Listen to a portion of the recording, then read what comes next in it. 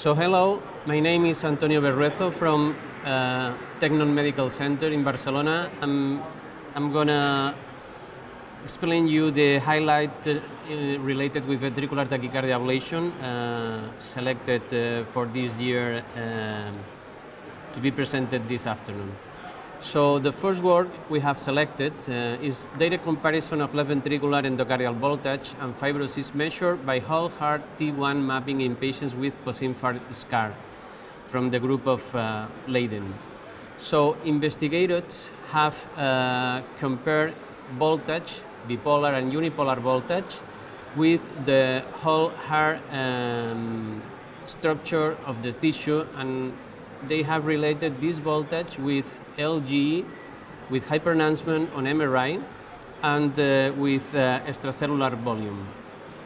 They have found that in patients with LGE and left ventricular remodeling, the bipolar voltage and the unipolar voltage are decreased as compared with patients that don't have left ventricular remodeling in the myocardium remote to the area of scar.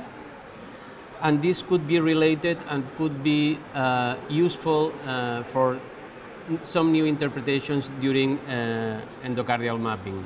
So we still need to know exactly what would be the practical use of that, but it's very new insight.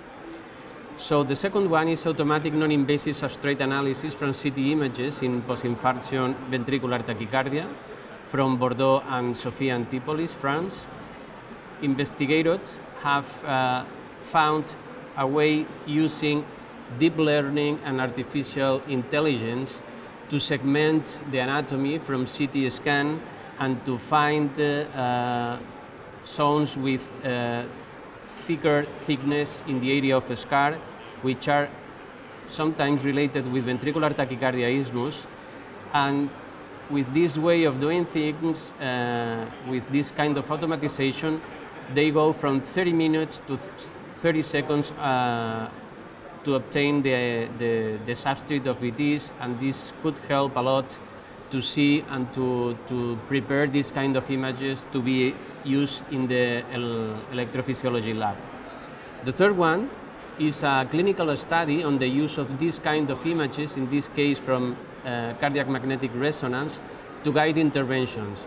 And for the first time, the group of in fact, this is my group of investigation from Teknon Medical Center in Barcelona, have shown that ventricular tachycardia ablation procedures can be done purely guided by cardiac magnetic resonance imaging without the need of an electroanatomical map. They obtain very good results when it is compared with procedures in which we don't have this kind of information.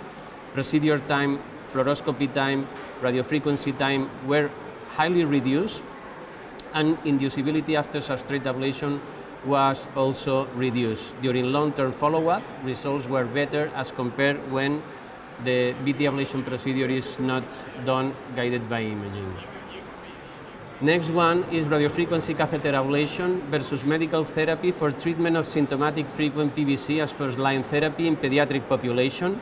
1 year follow-up of a randomized study by investigators from Russian Federation and United States.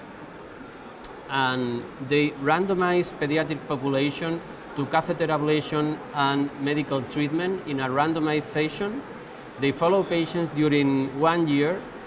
The primary endpoint was freedom from PVC at 12 months after randomization, and they found much better results with catheter ablation than with medical therapy.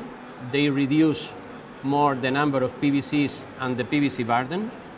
And this is for the first time the work that show that this probably should be done as first intention in this patient population.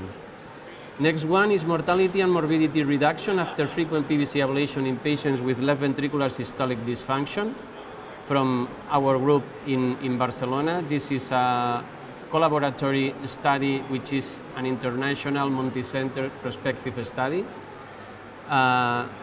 In this study, more than 100 patients have been included and followed during a mean of 3 years. And ablation of PVCs has been observed in this study that produced an improvement in NIA functional class, BNP levels, and left ventricular ejection fraction, which is maintained at long term. And the main observation is that if you reduce a PVC burden of about 8 absolute points with respect to the baseline, this has an impact in heart outcomes. And the main observation was that you can reduce cardiac mortality or transplant, and cardiac mortality, transplant, or hospitalization for heart failure. And this is for the first time that we know that we can impact in heart outcomes with PVC ablation. So for this year, this is all. I think this is very good investigation, very good news for us, and I hope you have enjoyed with this summary of the ventricular tachycardia ablation new insights in EHRA 2019. Thank you.